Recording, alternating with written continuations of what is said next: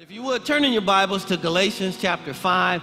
We will conclude a series on true freedom. And we've been talking about, in this portion of it, you are what you produce. And so let's read our foundation text in Galatians chapter 5. Let's begin reading at verse 19. Galatians chapter 5, verse 19. You are what you produce. Verse 19 says, "Now the works of the flesh are evident. They're revealed. They're manifest." So this is how you know whether or not you're in the flesh or you're in the spirit. And so it manifests or reveals itself this way: adultery, fornication, uncleanness, lewdness. All of those are sexual sins.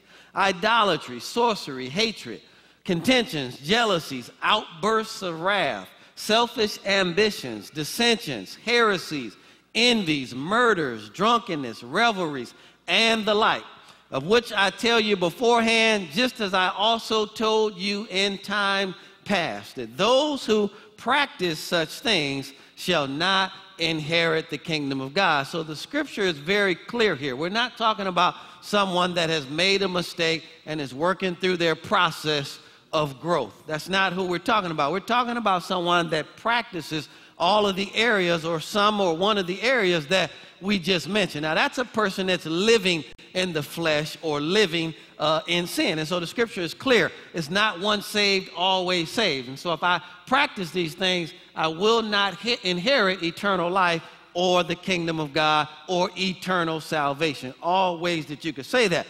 But the fruit of the Spirit. Now that word "but" there cancels out everything that we just read up to that point. So that's not the big deal. What we're getting ready to read is the big deal. If I focus most of my time, energy, and effort on everything from here down, I won't have to worry about all the other stuff. And so it goes on to say, but the fruit of the Spirit is love. And we know that God is love. So the fruit of the Spirit is the character of God. It is God. The fruit of the Spirit is love, and it's love that produces joy, peace, long-suffering. When I love you, I can be a little bit more patient with you. It's difficult to be patient with people that we don't love, but when I love you, I can deal with whatever it is that you're going through, and I can be patient and long-suffering while you're working through your process. It's love that allows me to be long-suffering. Kindness, goodness, faithfulness, gentleness, self-control. When I love someone, I don't want to do anything to hurt them.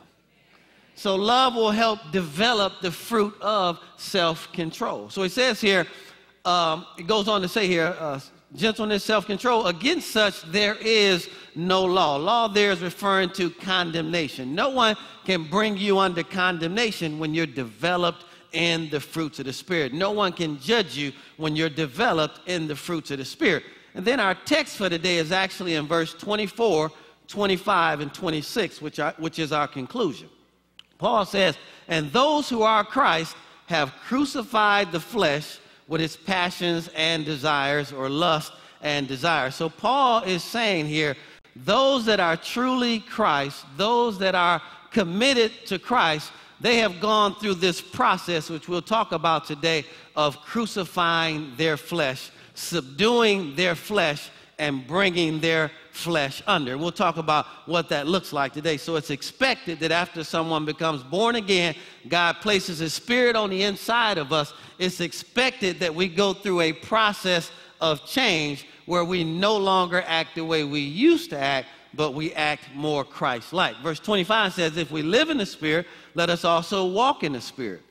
Let us not become conceited, provoking one another, envying one another." So today, in conclusion, we're going to answer the question, how do we walk in the Spirit instead of the flesh?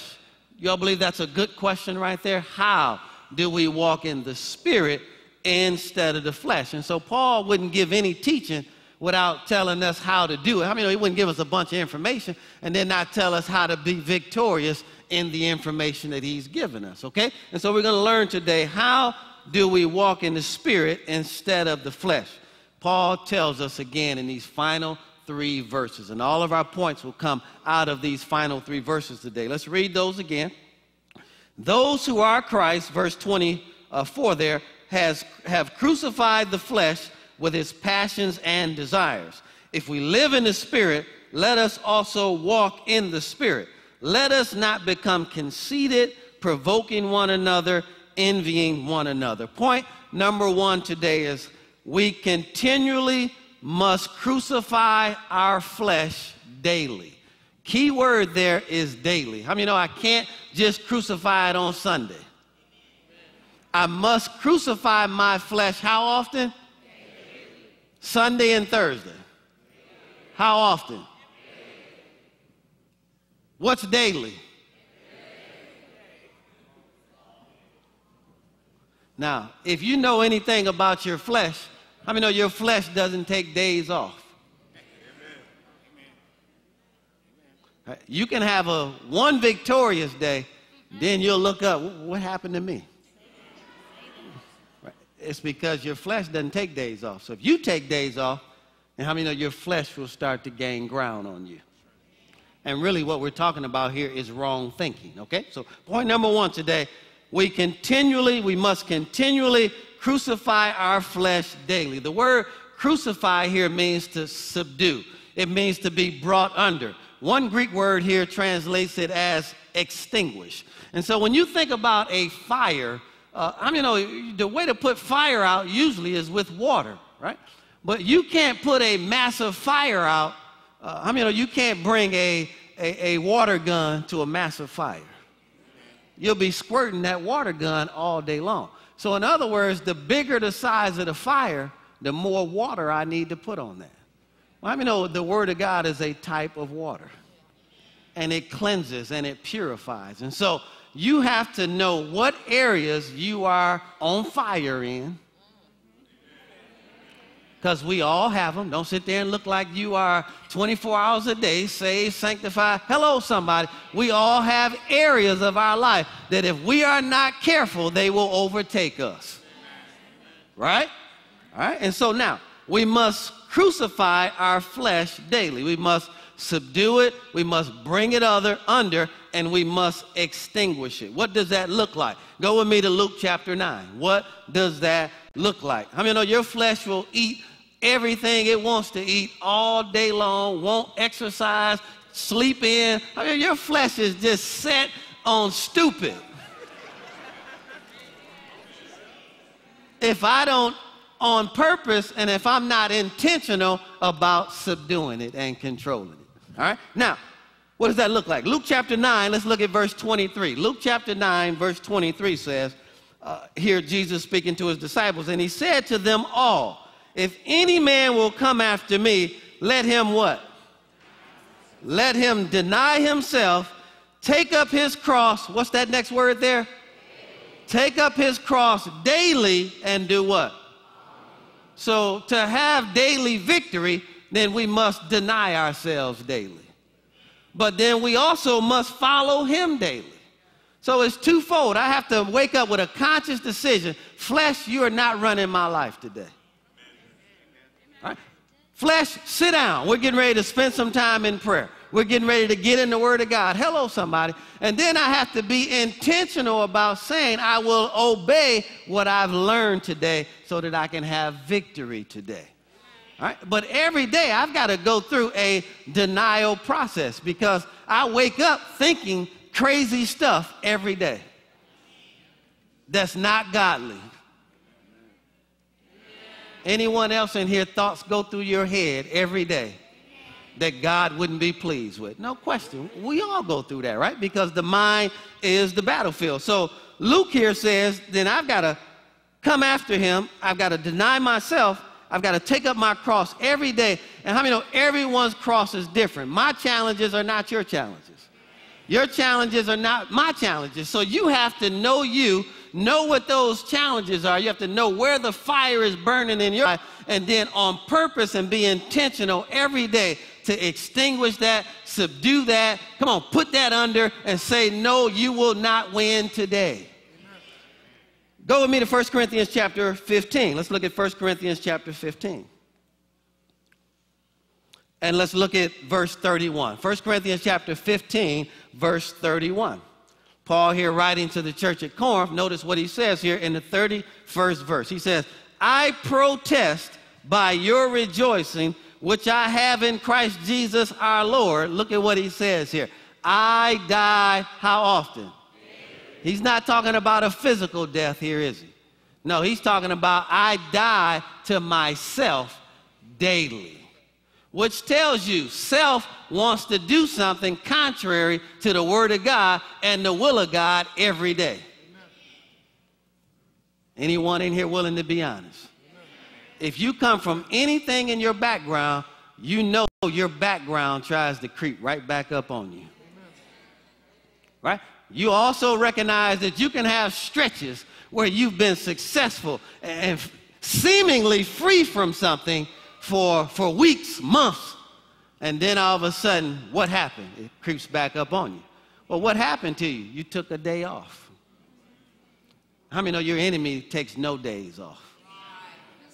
Oh, I'm preaching better than you all saying amen.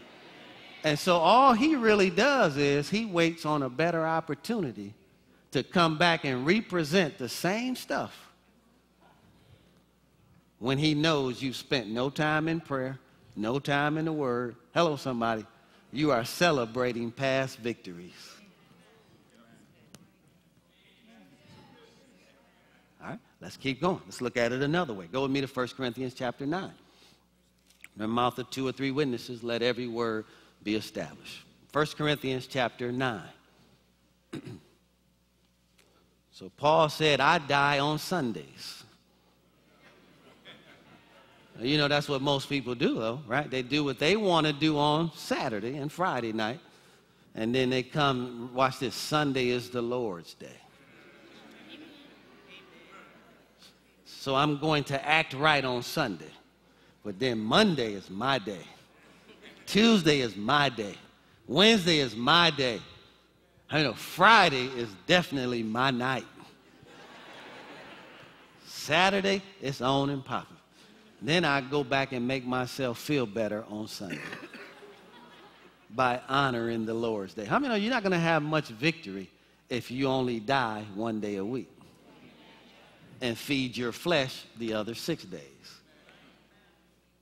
To have 7 days of victory, I've got to deny myself 7 days and spend time in prayer, the word of God, 7 days. Look at 1 Corinthians chapter 9, verse 27. Paul says here, but I keep under my body. So he's talking about 2 different things here.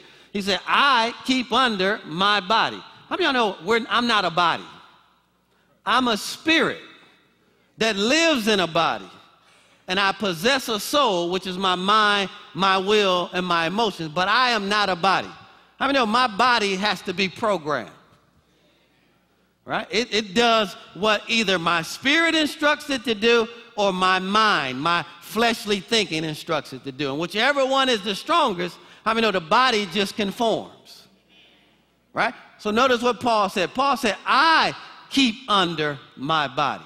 So Paul said, I do the things necessary to keep my body from controlling me. How does he do that? He said, I bring it into subjection. The Amplified says here, I put it through hardships. I buffet my body like a boxer. Well, you think about what was that, Floyd Mayweather and Pacquiao? I mean, the part of their training prior to that fight was just taking a lot of body blows to condition their body for the hits that they would take during that fight. So to get ready for that, I mean, they had to put their body through hardships. Right? So I'm going somewhere with this. So Paul said, I bring my body under. I bring it under subjection. I, on purpose, put it through hardships. Why does he do that? He says here, the rest of that verse, so that when I preach to others, I myself should not be a hypocrite and a castaway. Isn't that good? Okay, so now let's talk about this for a moment because this looks different for every person in this room. Every person's battle, every person's struggle is different. We just all have a struggle. Okay, once again, this the real saved side of the room here. Everyone's battle is different. Everyone's struggle is different. But the reality is we all have a battle and we all have a struggle. Yours might be food. Yours might be alcohol. Yours might be the opposite sex. Yours might be cigarettes. Come on, somebody. Yours might be hanging out with the wrong people, but we all have something. So Paul said, my spirit man, which means he must spend time every day. If he said, I die daily, he must spend time in the Word of God and in prayer every day. I mean, that's putting your body through hardships. Because you don't wake up, it's time to pray, hallelujah, glory to God. None of us wake up like that, right? We have to get our body up and make it go do what it doesn't want to do. We don't want to pray. We don't want to listen to the Word of God. We don't, all that. You ever notice as soon as you come to church, you get sleepy. And then as soon as you leave church, all your energy comes back. I mean, I know that's intentional. Because what your flesh is trying to do is keep your spirit from hearing something that will control it. People want to talk to you, distract you, keep you out of the service, all kind of stuff.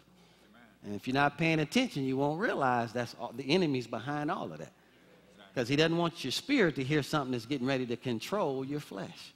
Isn't this good? All right, so now, what does this look like? It's different for every person. Paul said, I bring my body under. I put it through hardships. Now, at 22 years of age, I was Satan's, man, listen. I don't even know how to describe this. I was, probably when I'd walk in the room, Satan would go. That's how bad I was prior to salvation. And so my problems were the opposite sex, alcohol, and clubbing, partying. Now, I know none of you all never done any of those things. I'm just telling you my situations, okay? All right, and so now, I realize this is a problem that controls me. And so, in other words, I don't want to do it, but I can't stop doing it. Even when I say I'm done with that, I still go back and do it.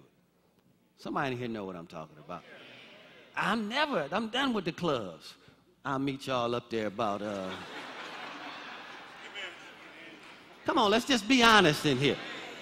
And so now at 22 years of age, what's clear to me is I don't want to live my father's life over again. There has to be something better than this. Come on, somebody. I want more out of life. I don't want to treat females like this. I love and respect my mother too much. I'll have a daughter one day. Come on, I don't want somebody treating my daughter the way I'm treating other people's daughter. So I'm going through this process of, man, I got to get my life together. And it dawned on me at 22, I need to give God 4 years of my life undistracted.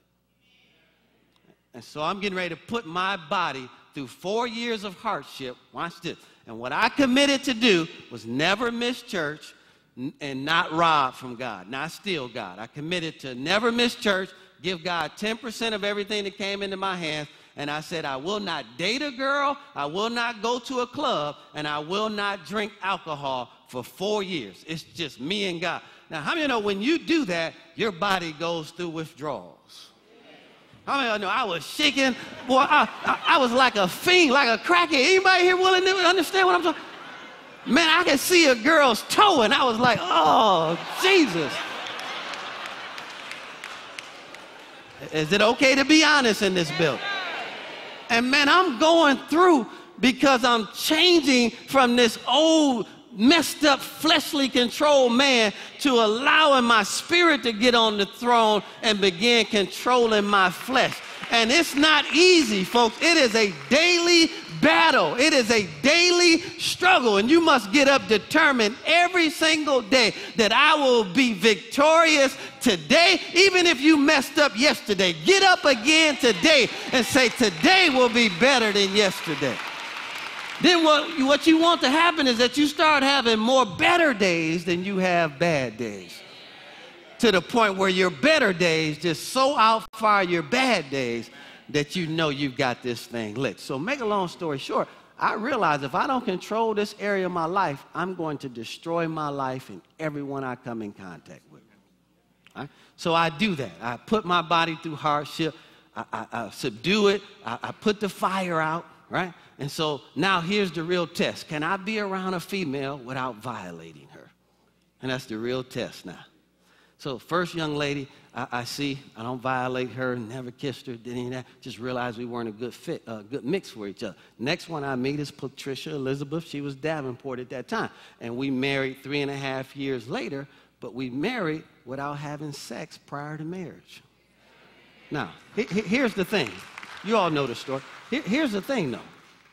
There's no way to accomplish that. This is where people are fooling themselves. If I don't make the 4-year investment to control my flesh before I get married, marriage does not solve the issue of my flesh. Actually, it might expose it. And so when you talk about 18 years of marriage without cheating on your wife, listen, you won't find a female anywhere that would even tell you I flirted with her. When you talk about 18 years of that, that has nothing to do with how great my wife is. That has everything to do with how great God is and his ability to keep me before I even married her. So it was the original foundation of proving before God that I could do this that made it easy to prove it to my wife. Trust me, if you won't do it for God, you cannot do it for a human being on this earth. If God can't keep you, you cannot be kept. And so alcohol, it's been 26 years, wine or anything, since that's touched my lips. It's been 26 years since I violated the opposite sex. And it's been 26 years since I've been in a club. But the one thing I know about my flesh, if I go in a club this Friday, I'll still know what to do. How many know I walk right up in that club like, boy, what's up, boy? My man, boy, what's up, boy?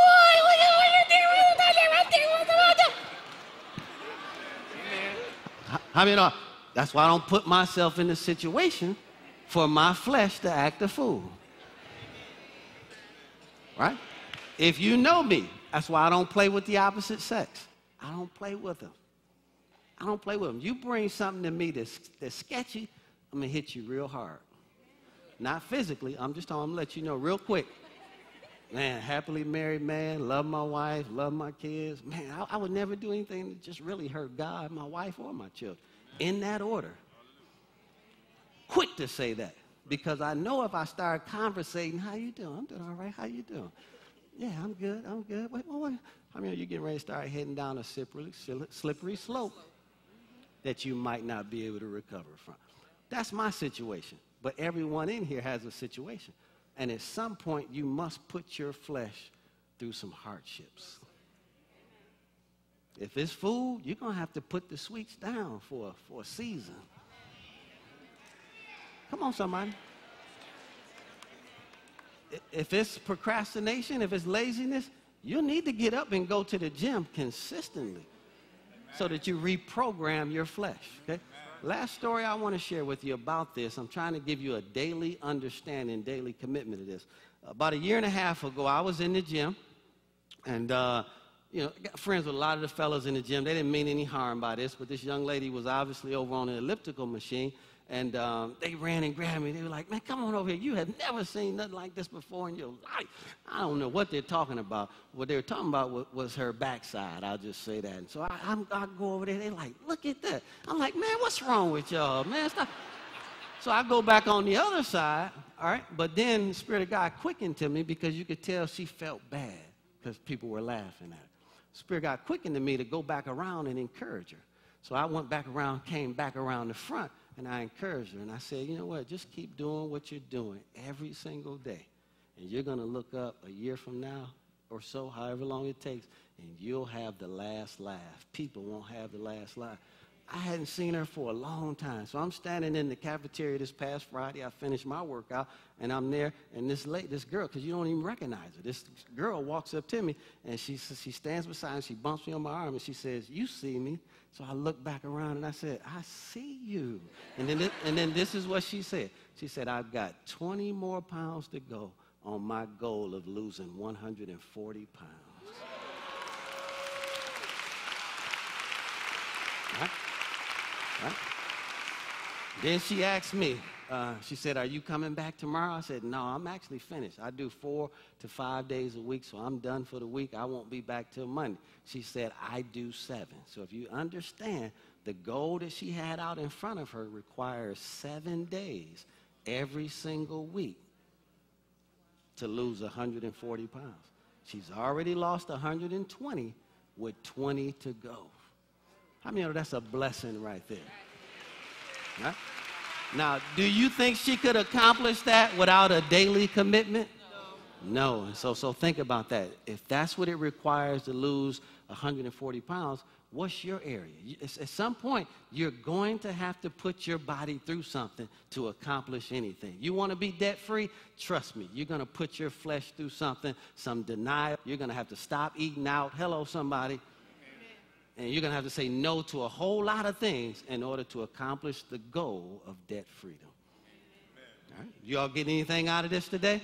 All right. Point number 2. Let's come on down the home stretch. Point number 2. We continually live and walk in the Spirit. We must continually live and walk in the Spirit. Okay? Verse 25. Go with me to Romans chapter 8, and let's look at verse 1 and verse 2. Romans chapter 8, verse 1 and verse 2. Romans chapter 8, verse 1 and verse 2. We must continually live and walk in the Spirit. Verse 1 says, there is therefore now no condemnation to them which are in Christ Jesus. No judgment. Who walk not after the flesh, but after the what? So we're talking about the same flesh, same spirit. Same deeds of the flesh, same deeds of the spirit. Whichever one you order yourself by. He's saying if you order yourself, live in, and make it a lifestyle to live in the Spirit, no one will be able to condemn you. Not even God will condemn you. He says, there's therefore now no condemnation to them who walk, this is lifestyle, order their lives, live not after the flesh, but after the Spirit. For the law of the Spirit in Christ Jesus has made me free from the law of sin and death. And how many know there's no greater freedom than to, for someone to do something to you and you have no reaction to it? I mean, that's a real blessing when someone is trying to hurt you, get under your skin, and you don't even react to it. I mean, that's a real freedom right there. And I can go on and on and on. If you're in a marriage, in order for that marriage to last, you have to be very forgiving of each other. Any married folks in here willing to be honest? You have to be extremely forgiving of each other because you can fight all day, every day about anything, right? And you can battle all day, every day unless you get to a place where, you know what, I'm just getting ready to love regardless.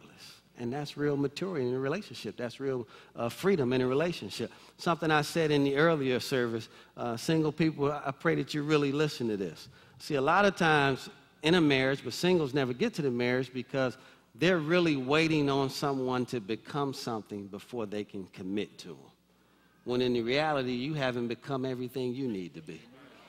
So a lot of times we're holding people to a standard that we don't even hold our own selves to. Hello, somebody. And then in a marriage, it's like there are things in this marriage, and my wife and I was married for 18 years. She has wanted me to change, grow, develop, and get better in, and I haven't. There are things that I've wanted her to change, grow, develop, get better in, and she hasn't. And how many know we could both be at a Mexican standstill and say to each other, unless you change, I'm never doing this for you ever again, blah, blah, blah. And that's immaturity. Right? And so this is what happens. People waste years of being able to have a good marriage because what they're saying is, I won't love you the way you deserve to be loved until you become this. So in other words, I'm waiting to love what I want you to be instead of what you are. Where in a marriage, you have to accept who people are. And watch this, and don't try to change them. Because the reality is, in 18 years of marriage, she hasn't changed me one day. And I haven't changed her. You know why? People don't change people.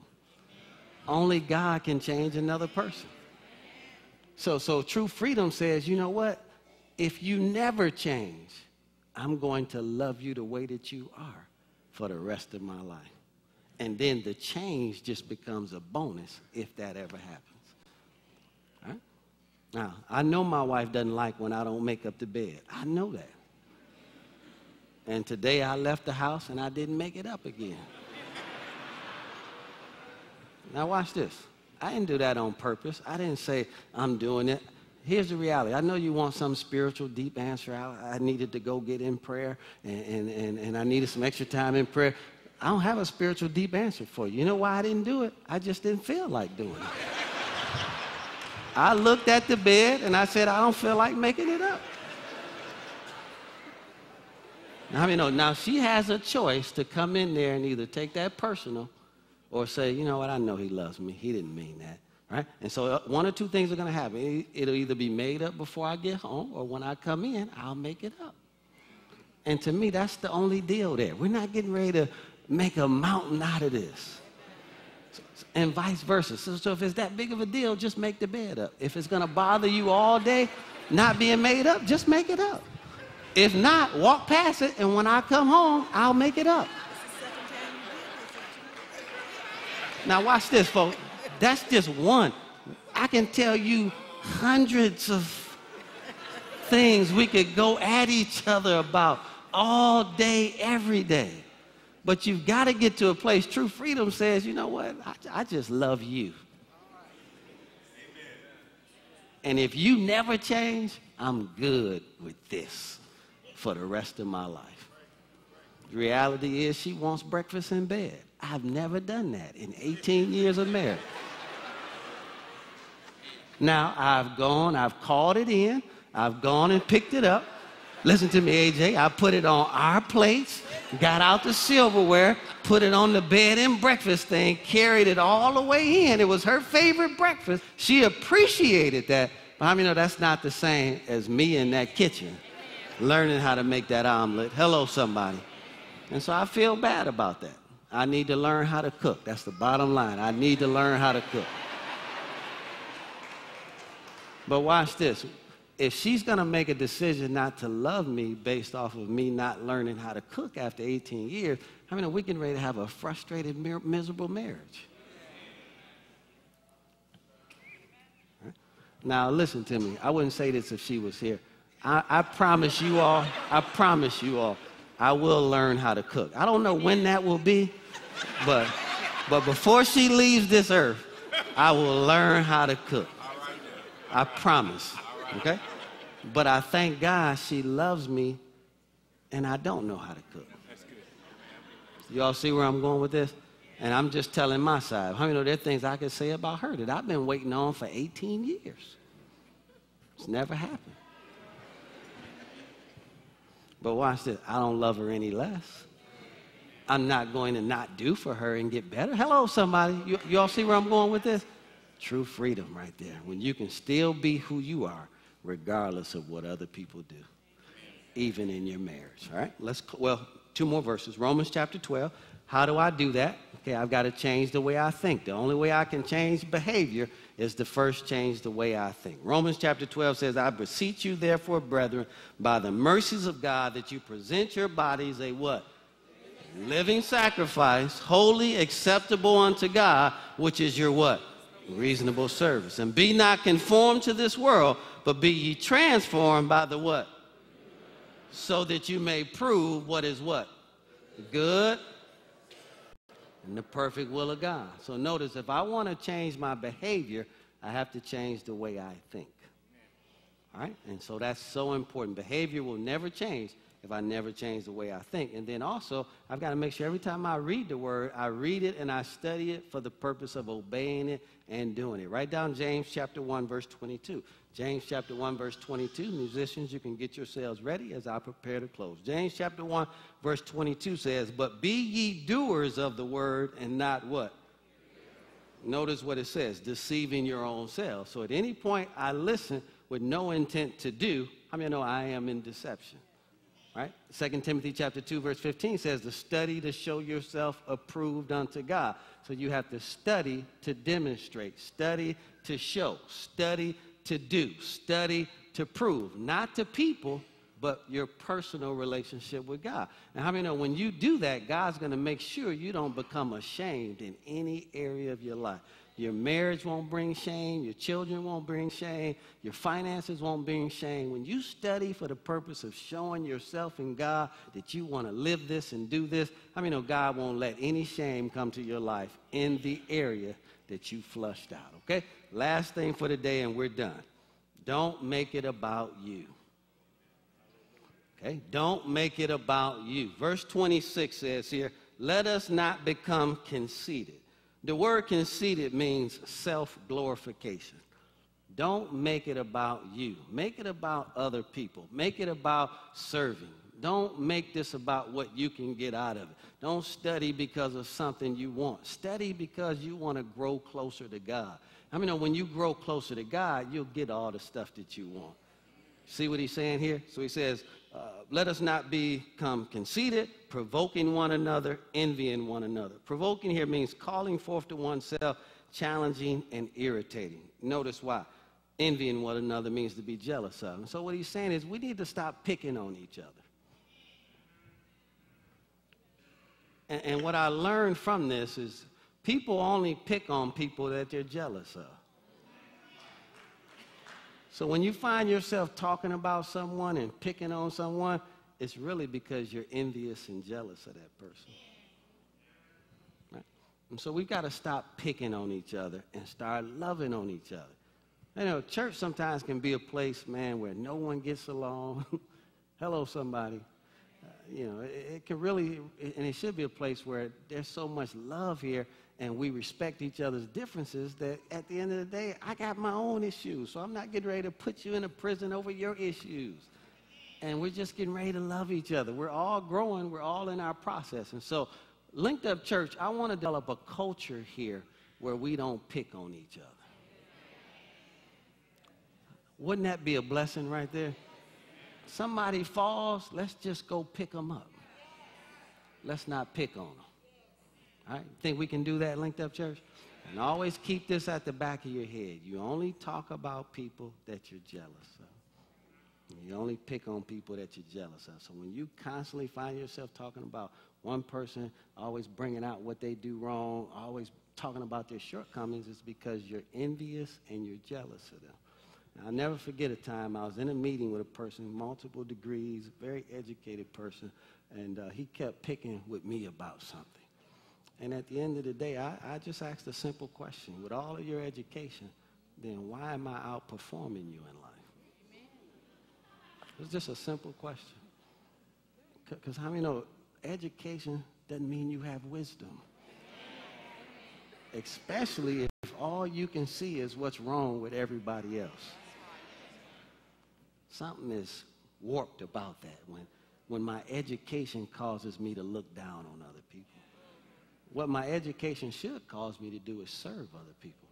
And if I truly love them, I would say, I'm strong in that area, so let me cover them and make them look good instead of exposing them and trying to show everyone what they can't do so I can look good. You see what he's talking about here? Which means I've got to go all the way back into the fruits of the Spirit and grow so I stop treating people like that. This is good stuff, isn't it? Did y'all get anything out of this today? I'm done for the day. I'm done right there. I'm done. I'm finished for the day. Come on. Isn't God good? All right? And so, to have a successful team, here's the reality. I can do stuff that Minister Vinny can't do. He can never be me. I don't care how much he tries. He can only be the best Minister Vinny that he can be. But watch this. He can do stuff that I can't do. I don't care how I try. I can never be as good as him in certain areas. Now, I have a choice. I can either look down on him because he can't do what I can do, or I can embrace what he can do, which is what I can't do, and the two of us can get together and look how much better we are together instead of judging each other about what we're not good at. And so I will have a team someday. Now I'm in mode. Trust me, I'm engaged in this church, and I'm setting my faith for a team that only sees things that way. That comes together and understands that the whole is greater than the sum of the parts. Right? And the moment I begin to see judging and putting people down and lifting yourself up, I can't have that around me because we won't accomplish much. Right? In order for a team, I can't get upset. Javon, 6'9". I mean, I don't need to be down there rebounding. We play ball on Monday nights. I can't get upset with him because he's 6'9". No, go get the ball, big fella. Right? And if we're going to have success, then he needs to get it and outlet it to me. And let me dribble.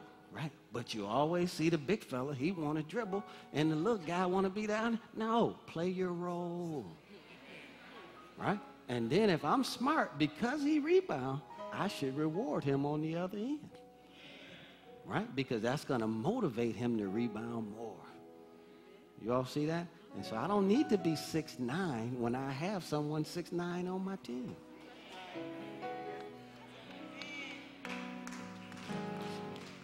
So even in a marriage, my wife, she's stronger than me in a lot of areas. It'd be foolish for her to look down on me because of the areas she's stronger than me in. The reality is she still needs me. And watch this, I'm stronger than her in a lot of areas. It'd be foolish for me to look down on her. But watch this, it's interesting how God put two people together that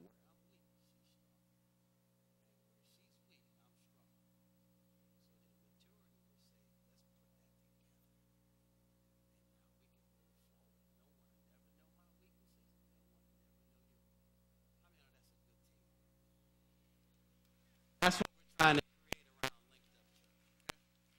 With all of our health departments, every aspect of what we do. Stop picking on people, stop poking at people, stop talking about people, and let's get together and do something great for the kingdom of God. Can we do that? Watch this. I've seen that kind of behavior destroy whole churches, spending all their time talking about people, trying to figure out what's wrong, instead of coming together to figure out what's right. All right, y'all get anything out of this today? I'm done. Now, what do we want to do here? Bow your heads, close your eyes. Search your heart today. Not tomorrow, today. Search your heart today. Right where you're seated. Just begin to search your heart. And determine within yourself, where are you?